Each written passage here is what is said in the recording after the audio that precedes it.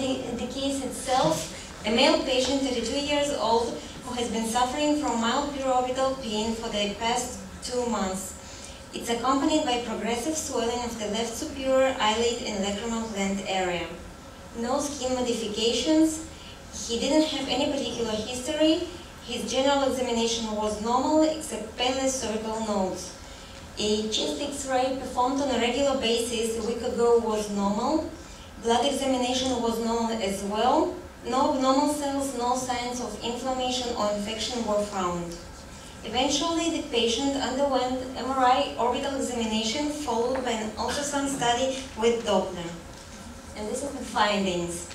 The following 2 slides illustrate the MRI findings. Top row images are T1, coronal T1 weighted images, and the bottom ones are coronal T2 weighted images. In both of the sequences, we can see a left extracornal mass that is located in the lacrimal fossa. We don't see the normal appearance of the lacrimal gland. Therefore, the finding is compatible with a diffusely enlarged lacrimal gland.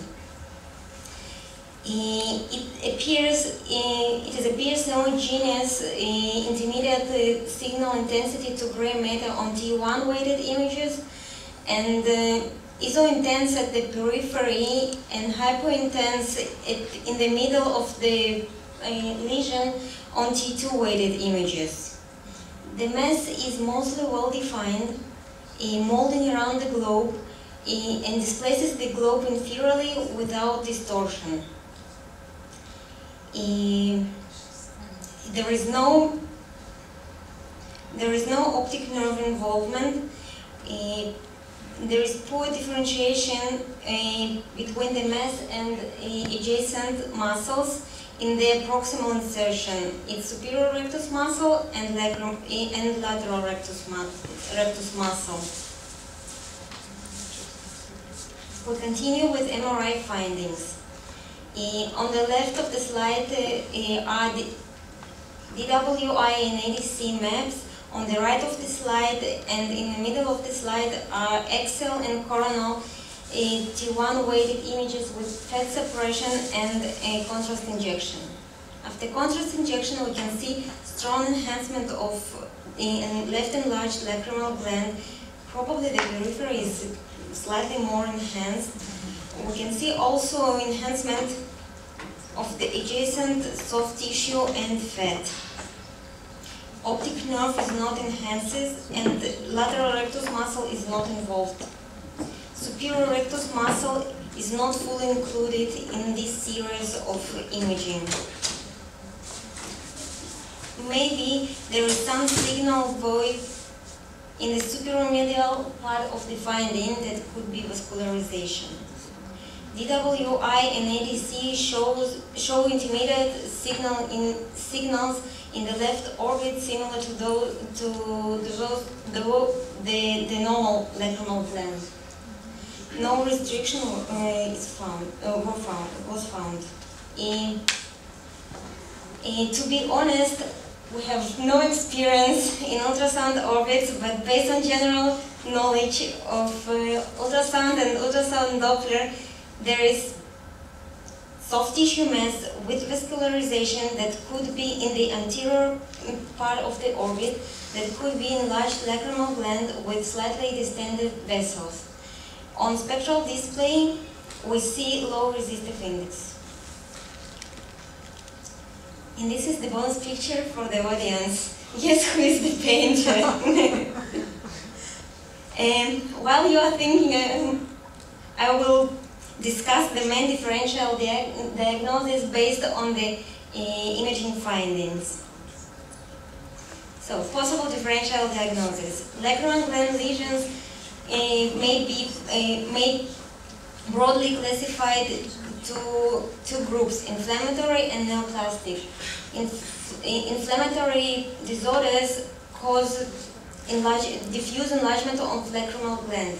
Infectious dacryoadenitis is the most common pathology of lacrimal gland. And since there is no fever, lymphadenopathy, and leukocytosis, this diagnosis is less possible in our case. Sarcoidosis is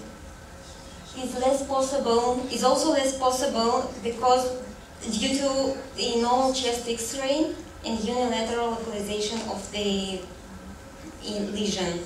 In most of the cases of sarcoidosis, there is systemic involvement, and it's usually bilateral involvement of the lacrimal gland.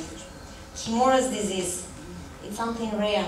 It's chronic inflammatory condition, and it's a rare cause of a tumor-like mass in head and neck. It's typically present as painless tumor-like nodules, and it could be associated with regional lymphadenopathy. Eosinophilia and elevated immunoglobulin E levels almost always present. In lack of these findings, the diagnosis of Kimura's disease is less possible in our case. Lymphoma and lymphoid hyperplasia. It's the most common causes of painless proptosis. Lymphoma is more common in adults after age 50. Lymphoma can be very difficult to distinguish from pseudotumor, but DWI is an MRI technique that has recently been proven effective in distinguishing these two entities. So based on the radiological findings, particularly in ADC and DWI, I drew conclusion that it could be, the most probable diagnosis could be pseudotumor. Pseudotumor, orbital pseudotumor. Exactly. It's an inflammation. It's perfect.